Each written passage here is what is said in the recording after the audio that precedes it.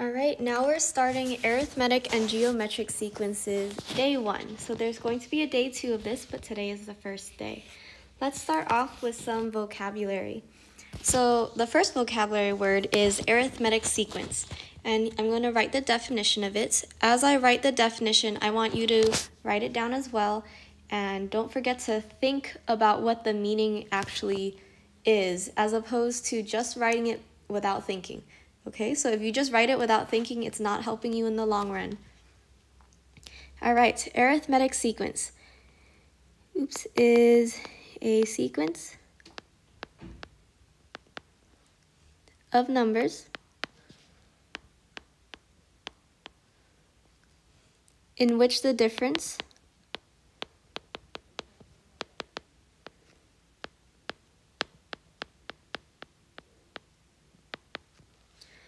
between any two consecutive terms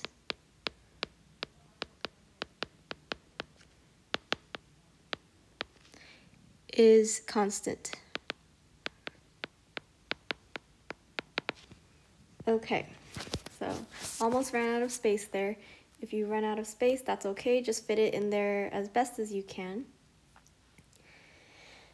All right, and then we move on to a geometric sequence, which is a sequence of numbers in which the ratio between any two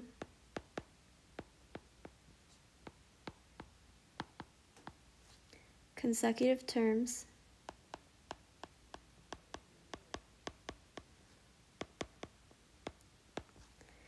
is a constant.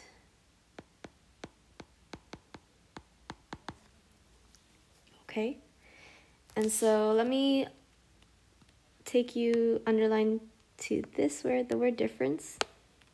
Let's underline the word difference. The word difference here is like when you subtract two numbers, okay? Like the math difference, so the subtraction, that difference. And the word ratio over here is like when you divide two numbers, okay? So that's your ratio, is when you divide two numbers. So with that in mind, let's talk about common difference. Common difference is the constant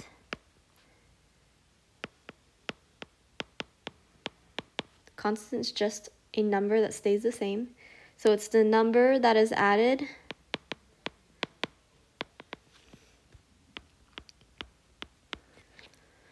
to the next term,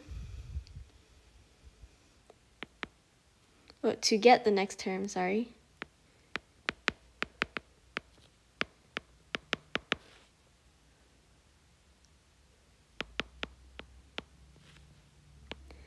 And is typically represented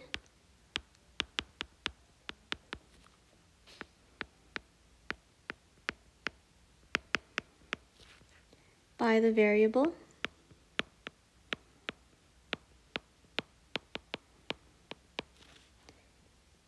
D. So D for difference, D for the common difference.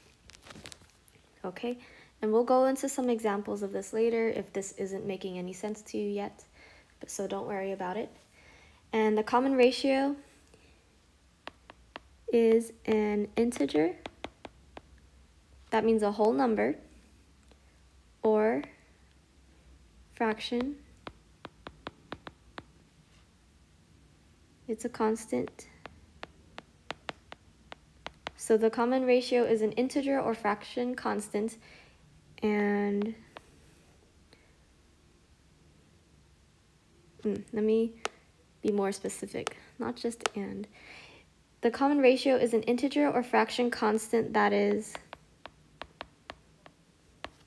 multiplied to get the next term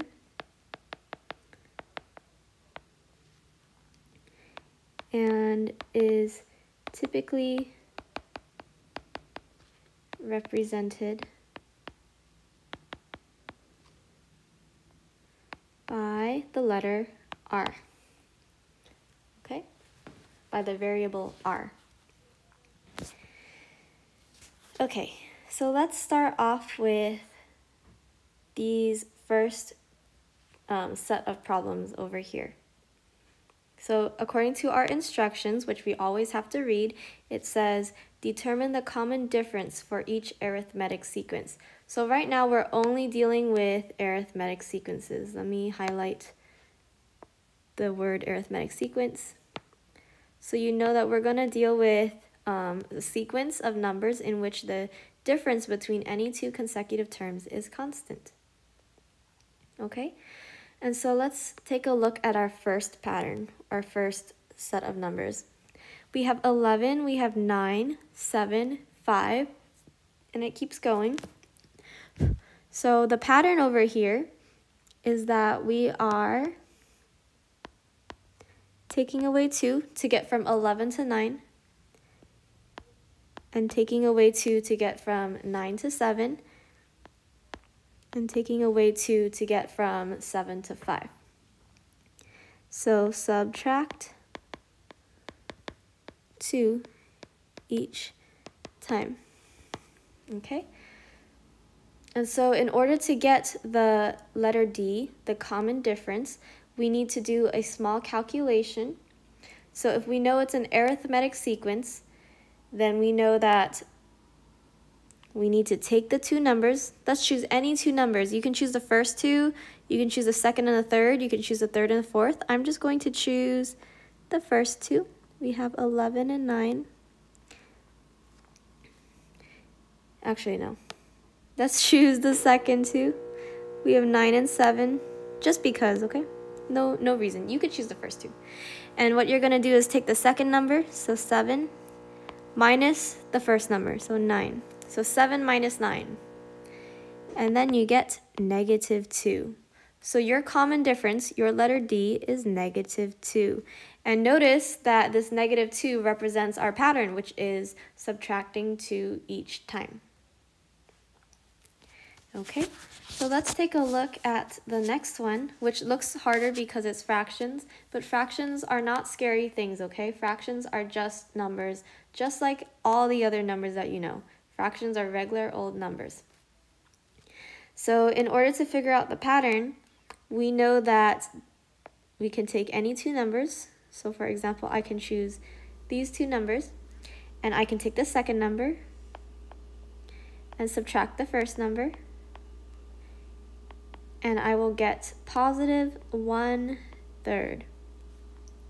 So 2/3 minus 1/3. Remember, when you are subtracting fractions, you keep the denominator the same. So there's a 3 here, there's a 3 here, then there will be a 3 on the bottom in your answer as well. And then the top part is what you subtract. So 2 minus 1 equals 1 is the numerator on your answer as well. So 1 is the top number on your answer as well. So we have that our common difference is 1/3. Notice that it is a positive 1/3, which means that this time, instead of subtracting a third, we are adding a third. So the pattern is to add 1/3 each time. Okay? Let me see, is there anything else? No, I think you guys can do the rest. Let me know if you have any questions, okay? And don't be afraid to make a mistake here and there.